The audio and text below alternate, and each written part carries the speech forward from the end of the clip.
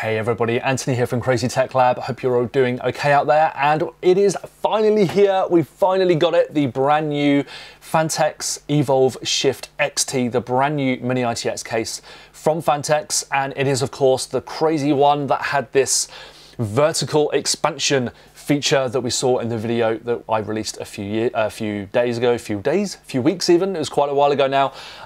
But this is a super interesting feature, very rare for any kind of expansion to be offered in any case, never mind Mini-ITX. And the benefit there, of course, is that you can fit fans in the roof, or even fans and a radiator, giving you more clearance in the roof to install extra cooling, or you can just have it in super compact mode like I've got in my silver sample here, also available in black.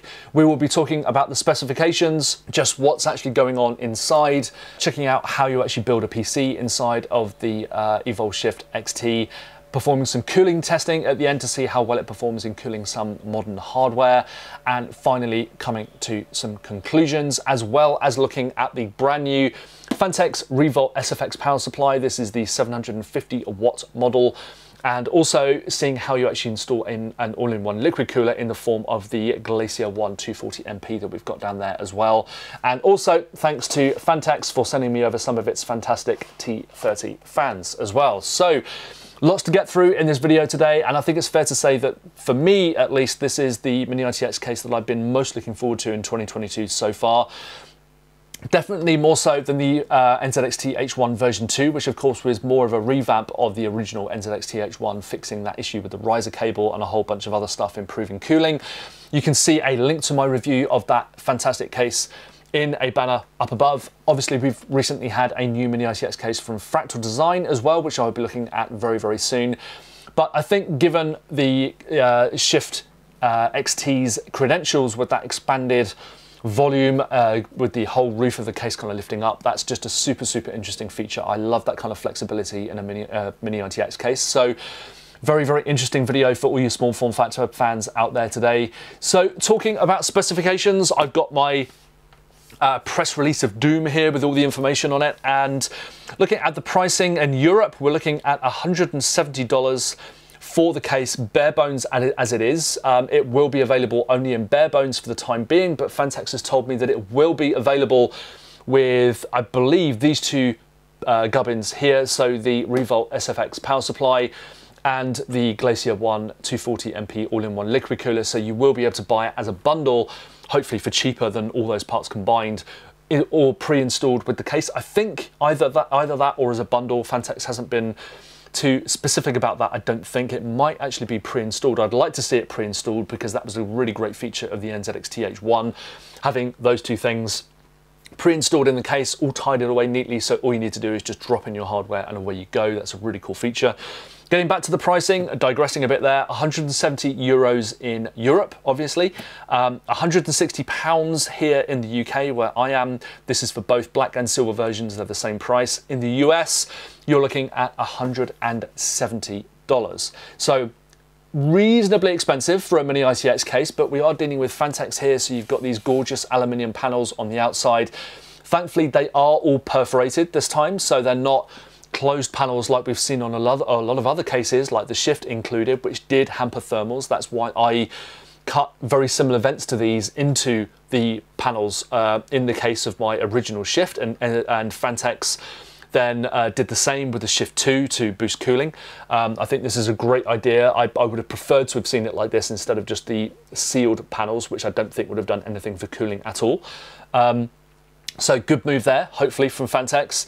And price-wise, obviously, you're looking at something that is a lot more expensive than the likes of the NR200P from Cooler Master, but this is a much more premium looking and feeling case than the NR200P. The NR200P is a great starting point for Mini-ITX fans. Yes, you can fit an all-in-one liquid cooler or even custom liquid cooling inside, but the materials and obviously the case as you get it aren't as lavish as what you've got here. You've got an expandable case, lots of aluminium going on, it's going to be more expensive. So in terms of the other features, as I've already mentioned, bare bones out of the box. It will in future be including some other components too, and triple slot compatibility for graphics cards, as well as 324mm of length space, but it's great to see triple slot compatibility for graphics cards. That's obviously something that the NZXT H1 lacked. I did have a few comments in the original video that I did of the launch of this case asking whether it can be mounted vertically. It kind of nearly can out of the box. There are some case feet. Actually, yeah, they would be on the bottom, wouldn't they? There's some clip-in case feet. I say clip-in because they are easily removable, but what you won't be able to do, and we'll look at this in a bit more detail in a minute, is have the case sat vertically. The rear of the case here is here, but what you don't have are the kind of the big standoff section at the bottom to allow the cables to come out and kind of flow out at an angle. There isn't enough space to do that out of the box, but definitely moddable if you wanted to have this case sat vertically. And if it is vertically, it's way shorter than the NZXT H1. It's actually surprisingly small. It's smaller than I thought it was going to be in person. I've got a RageNTech Ophion Evo sat just behind the camera there, and it is a lot shorter than that. It looks to be more compact as well, so I'm super excited to be building a PC inside this case. So all that's left to do really is take a bit more of an in-depth look at the specifications. I'll bring up a table on the screen for you to have a look at it, and then we can go ahead, check out the interior, how that expanded roof section works, build a PC inside, run some cooling tests, and come to some conclusions. So let's crack on. First though, don't forget to subscribe to my channel, and it means a lot to have your support so I can continue doing these videos and get more attention and hopefully get some sponsors and all that kind of thing. So don't forget to subscribe, and don't forget to like and comment on this video as well. It means a lot to have your support and just helps to get me noticed. I always love hearing about what you guys think of my videos and also which rigs you're running at the moment. What do you think of the Phanteks EVOLV Shift XT? Do let me know at the end when you finish watching the whole of the video, and to see what you think of the case, do leave a comment. And also don't forget to check out the links in the description below, because I've got links to all my social media accounts on there. You definitely want to check those out, especially Instagram, because that's where I'll be posting a lot of the eye candy from this case and future reviews and hardware that I'll be looking at. And also the case will be posted up in the link below as part of an affiliate link. So if you click on that link to buy the case, you or any of the hardware that you've seen in this video, you will be helping me out on the channel. So let's crack on. Okay, so let's take a look at the specifications then, and I just thought I'd flick through a couple of pages of the reviewer's guide, and what we've got here is the limitations for the CPU cooler height and also the graphics card. So we've got a 3-slot 62mm depth limit, 324 millimeters. Yeah, they've actually put centimeters there rather than millimeters, definitely millimeters. 324 millimeters that should be, and 147 centimeters wide. Sorry, 144 millimeters wide. Even I'm believing those mistakes now. So the CPU cooler height, as we mentioned earlier, is 72 millimeters, which is reasonable, but you're not going to be able to fit any kind of tower cooler in there. It's going to be low profile only, unless you go for an all-in-one liquid cooler. So flicking down to that then, and we can see a similar setup to what the system that we'll actually be building in this video. And this is with the Phanteks cooler, of course, but you can see where the PSU is. You can see how the liquid cooler sits on top, and if we flick down here, you can see how everything kind of goes together inside the case in these renders. So you should be able to flick up that top panel with the all-in-one liquid cooler without removing the fans and radiator with most all-in-one liquid coolers, but it does depend on the length of the tubes. So you might want to pause some of these sections in the video so you can actually see what is actually going on, and it's just going to be a bit more detail than I want to go to in the video, just because I don't want to bore you. In fact, I've probably done that already. But as you can see, there's a few kind of small places to do cable management. You definitely want to be keeping cable clutter to a minimum, perhaps getting a PSU with shortened cables or getting some custom cables made. If your wallet allows, obviously they're a bit more expensive. The front panel, as you can see, is actually under a lift up lid at the front of the case, and there's a small I didn't actually notice it at first, but there's a small lip just below the Phanteks logo. That's actually the power button, and then beneath that you've got USB Type-C, USB 3 and 2 RGB control buttons for color and mode in this area as well, and then that flap just kind of drops down and hides all those ports, so you don't need to look at them all the time. It's relatively inaccessible, just because you've got to flip up that panel, and you can't really do it with one hand. It's a bit tricky to do. So yeah, just be wary of that. If you do need to get at that port regularly, it might just be worth having that flap left open. So I am going to head down to the main specifications now then, but feel free to pause this video anytime when we're kind of going through stuff. And so we can look at some interesting specifications here, because they're split between the 3 different modes. And in compact configuration, you can see you still get that 3-slot support, but the case is still pretty compact. And here we've got comparisons between the Ghost S1, the Ghost S1 with the top hat mods, and also the Dan Case A4 as well. So some specifications there that you will probably be interested in. Obviously the Shift XT is much larger by volume, looking at 13.5 litres for the compact configuration and nearly 16 litres for the Air Boost configuration, but you are getting the benefits of a customizable case and slightly more lavish externals. I kind of like the retro sort of industrial look of this case compared to just the average kind of flat aluminium panels, but each to his own with that, of course.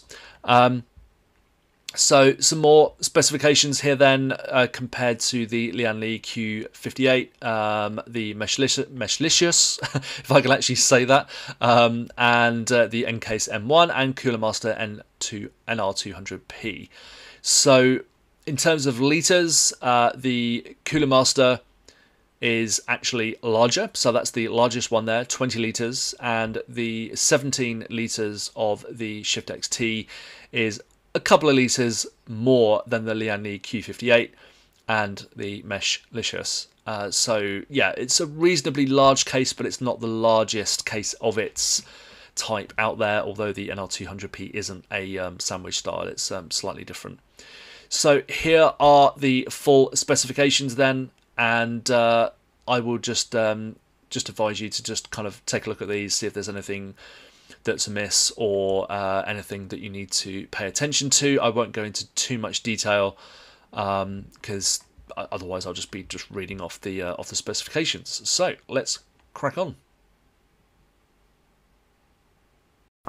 Okay, so I thought it would be fun to have a quick whip round the case and inside just to see how this thing actually works, because no amount of me flying around the case or talking about specifications is going to do that, and it's something that I was interested in as well. So this is the case in its fully vertical extended mode. As you can see, the side mesh sections are fully visible. You've got pretty much the full extent of the LED RGB display down there, and removing the top panel is pretty easy, or not that easy with one hand. I'll do my best here to get this off. So that's basically the panel, and the way that you set the height of this panel is done internally. So you've got these pins that secure in one of 3 notches down here. This pin obviously is forcing the panel to sit quite high on top of the case, whereas the bottom one allows the front and sides to kind of slip over the lower section of the case, reducing the overall height. So from the front section then, this panel basically slides over the LED display, so reducing the width, or rather the height of the LED display as it goes down. And that basically means that the sides and the front of the case are kind of catered for when it comes to keeping the thing looking clean and tidy with no gaping holes or anything like that. The rear of the case is different though. So if we flip the case around, we have inserts working their magic at the rear of the case. So in the fully extended version, we have a large insert that goes in the back to basically plug the hole between the top of the chassis and where the top panel sits, because obviously it's riding up and there's nothing there to plug the hole that will appear. In the medium height mode, you have a medium insert, which makes sense. And with the case fully lowered down, you remove all the inserts and this U-shape shell just sits directly on top of the lower section of the case.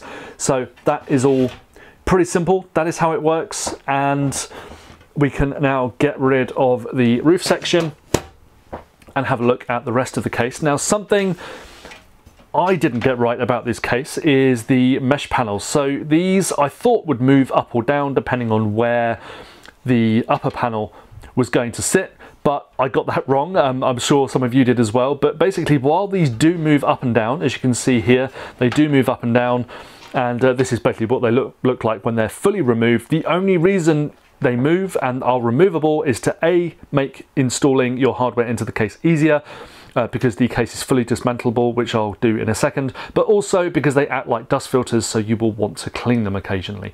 They have absolutely nothing to do with the fact that the case roof section moves up or down. They actually stay fixed where they are, which is here.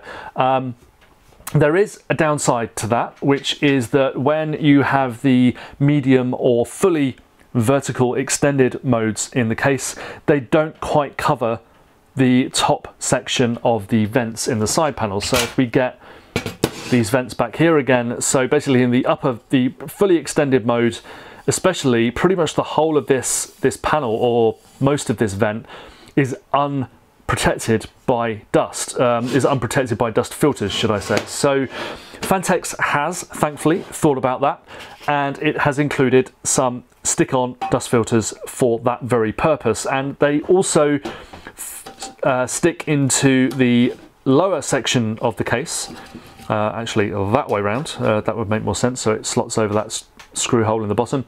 So the reason why you need them in the roof is if you're in the fully compact mode, there are no fans in the roof, or there is literally no room in the roof to install them, because there's no room underneath the panel here for fans to sit underneath, and there's obviously, if the top roof panel is sitting straight on here, there's no room for fans there either.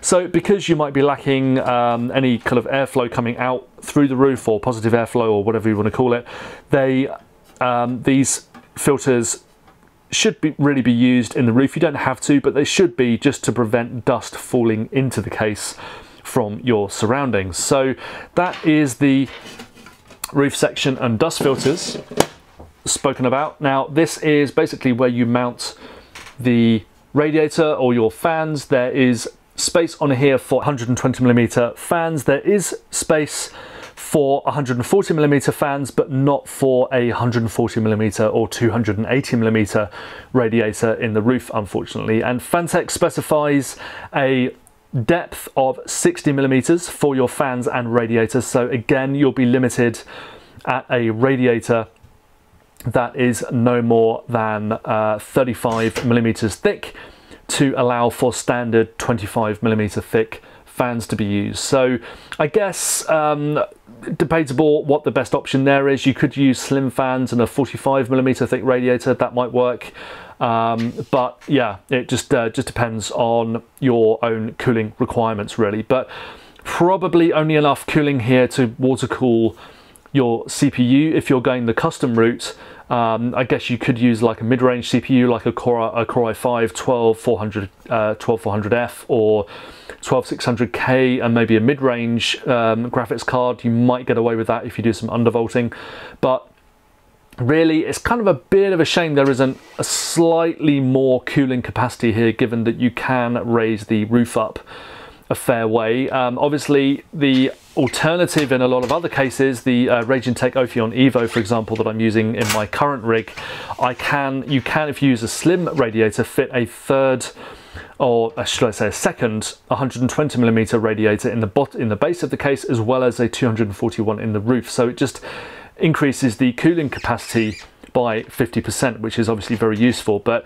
as we'll get to in a minute, there isn't really scope to do that in this case. So anyway, this panel here actually flips up, so you could leave your radiator or fans installed, depending on the length of the tube, of course, and that comes away. So we're gradually peeling away these layers on the Shift XT here, and flipping it around, you'll see very obviously that it is a sandwich style case.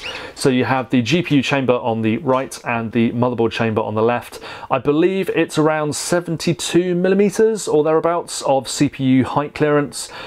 That's fairly decent for a sandwich style case, but obviously you're not going to fit any kind of tower cooler in there. Even an Arctic Freezer 7X or i13X or something that's way too big to fit in here, you are looking at a low profile cooler only, which might well restrict your processor choice unless, again, you do some undervolting and that kind of stuff. So the GPU chamber though, pretty decent, confirming that triple slot compatibility, which is not something the NZXT H1 has, and I think you get around 334mm of length clearance as well. If you do go the custom water cooling route, good place for a combined pump and reservoir is down here above the SSD tray that you've got down here. Power supplies obviously go down there. You're looking at SFX or SFXL. Phanteks recommends SFX for obvious reasons, that you're giving yourself a little bit more room to play with, or just taking up less of the internal volume with the power supply.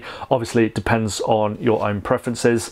If you do go the custom water cooling route as well, you have this little cutout that you might want to run tubing from one side to another.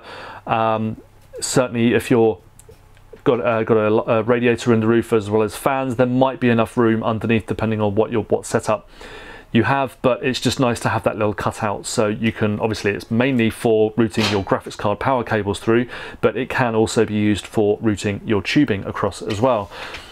PCI Express 4.0 riser cable, nice and chunky, and I believe that is fully shielded or double shielded or something like that, I read in the press release. And your motherboard obviously goes here. Again, that panel fully removable, and we're pretty much getting to the end of the internal tour of the chassis, and the final piece of the puzzle is down here. Some nice little bit of engineering by Phanteks is you just simply push the case forwards, having unscrewed a thumb screw out of that hole down there, and then the whole section just lifts out like so, which is pretty handy when you want to just build your PC into this, either with or without cooling installed. You can probably afford to attach your radiator and all-in-one liquid cooler while it's like this, and then just mount the radiator to the flip out section. So this whole section here, obviously you can just remount the radiator and or fan mount here, just slot that back in, and then that's basically your PC there, and everything else bolts on around it. So I kind of like that. It's that's pretty cool. And if we have a look around the internals of this case, again, as you can see, there isn't really anywhere else to stow another radiator, unlike a lot of other cases. I mean, you could potentially have something in here if you shift the power supply around. Obviously, you'll need to crack the Dremel open if you're going to be doing something there. But nice to see that there is a place to actually stow some cables under here. So if I just boost the brightness on this for you guys, you can see that the front panel cables are neatly stowed under there. So a little bit of room for a few extra cables, and there's like a cable anchor clip here as well for that very purpose. So that is pretty much it for the Shift XT. And what we'll do now is carry on with the thermal testing and building a PC inside and make some conclusions at the end.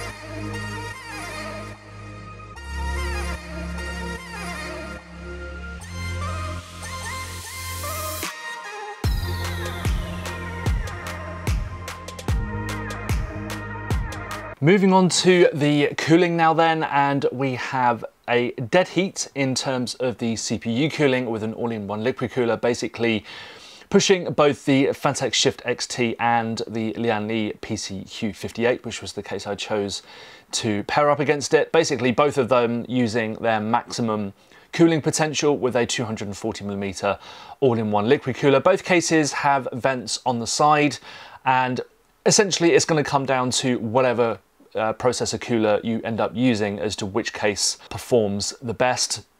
Obviously you do have a decent amount of CPU cooler headroom in the Phanteks case, although it depends on whether the cooler that you're buying is actually going to be compatible with your Mini-ITX motherboard. So for example, I tried to fit the Noctua NHL12S, I believe it was, and that wouldn't fit on the Gigabyte motherboard that I was using. So even though that was just within the height limit, it was too big to actually fit on the motherboard. So as per usual, things are going to depend on what will fit in your particular case and maximizing the cooling potential. But if you're looking at water cooling the case, or liquid cooling should I say, there's pretty much no difference between the two. They both seem to provide an all-in-one liquid cooler of the caliber of the 240mm version I've got here.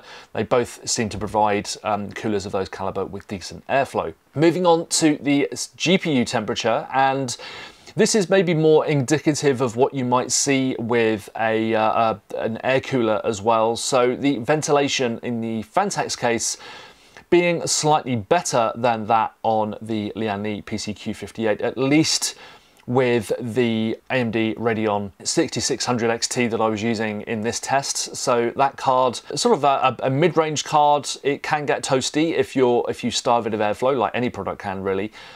Dual fans, a reasonably large cooler, but even here there was definitely a difference between the two cases. The Phanteks Shift XT just had a couple of degrees slightly lower temperature, peak GPU temperature, than the Lian PC-Q58. I wouldn't really choose between the cases based on this temperature, but it's just proving really that the Phanteks vent design, at least when the case is in its expanded mode, is going to be more than capable of handling graphics cards without basically starving them of air. So those side vents doing a decent job of keeping your graphics card cool as well. So what do we make of the Phanteks EVOLV Shift XT then? Well, I really like the aesthetics of this case. I think it looks fantastic in silver. I haven't seen it in person in black, but I'm sure it looks just as great there as well. But I'm just really sold on the design. I love the way that the RGB panel at the front is visible through the front section, and the way that it gets larger and smaller depending on whether you have the extended mode or the compact mode going on. But I just really like the aesthetics. I like the grille design, and it's very obviously a Phanteks case as well. I think everybody can agree on that. It's definitely got those aesthetic cues that that betray its manufacturer. And I think in terms of cooling, it's definitely there. I think it's up with any other case that's going to have a vented panel. Obviously no fans in the box, so you're going to have to kit it out yourself. Of course, you don't need fans in the super compact mode, but in the medium and fully extended versions, there are two 120mm or 140mm mounts to work with. And yeah, I'm just really sold on the design, and I think given the extensive amount of aluminium that's involved, the RGB lighting and a PCI Express 4.0 riser cable, I don't think the price is too unreasonable. So comparing it to the competition then, I think both in terms of price and volume, and also the style of the case, the Lian PCQ58 is probably its closest competitor, because that case obviously also a sandwich style case. It's a similar volume. It's pretty much limited to an all-in-one liquid cooler of the 240mm flavor out of the box.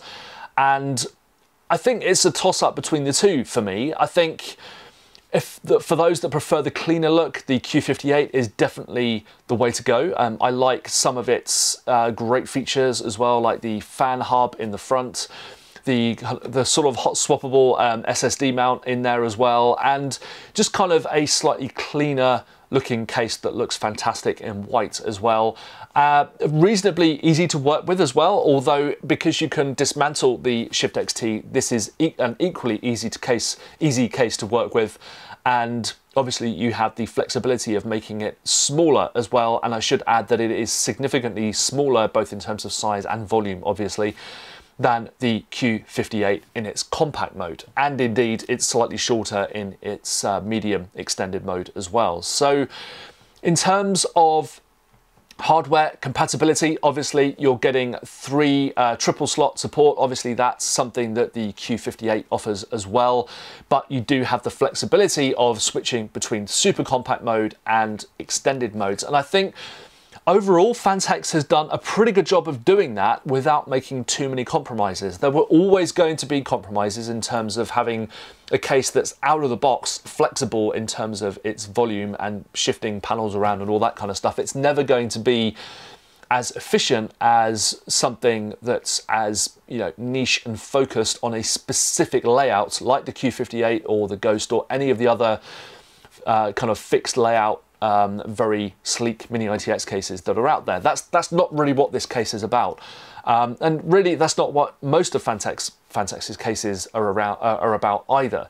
So the things that I don't like about this case, well, I guess for me, being a water cooling fan, I've been, you know, my main PC's been water cooled for like the last 20 years or something, and most of those have been Mini-ITX. It's very limited here in terms of custom liquid cooling. You're not really going to be able to fit more than a 240mm radiator in here. I guess there might be space, depending on the depth of your graphics card, to fit something in the side with a bit of modding.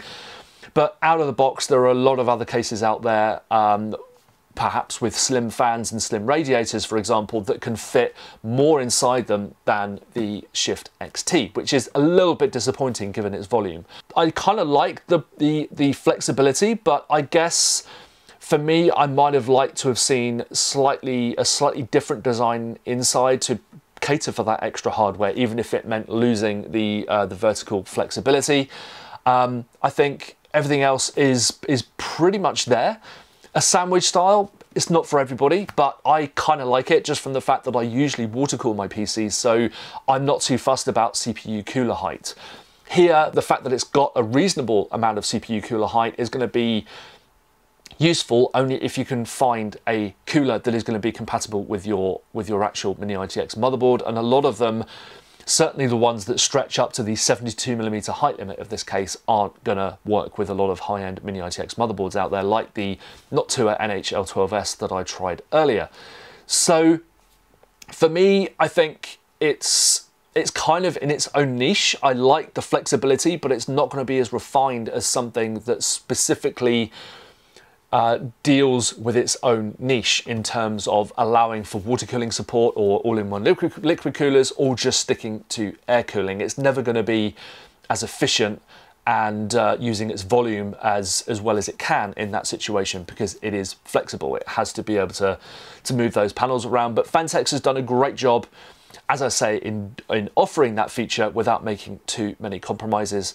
Cooling is good. I think the price is reasonable. It would be interesting to see how much the bundle that Phanteks has promised will cost as well, because obviously the 240mm liquid cooler that I used in this test seems to perform really, really well, and Phanteks bringing out a new range of SFX PSUs is really interesting too, given the company's caliber or history, should I say, of producing Mini-ITX cases. So I think it's a fantastic case, maybe not quite as flexible in some areas as we'd hoped, but definitely flexible in terms of catering its volume and cooling potential to your needs. Reasonably expensive, but it is clad in aluminium, and if you're not too fussed about shed loads of RGB lighting and tempered glass, then it is potentially the case for you. So I would like to thank Phanteks for sending over this sample. Don't forget to check out my other reviews and subscribe to my channel.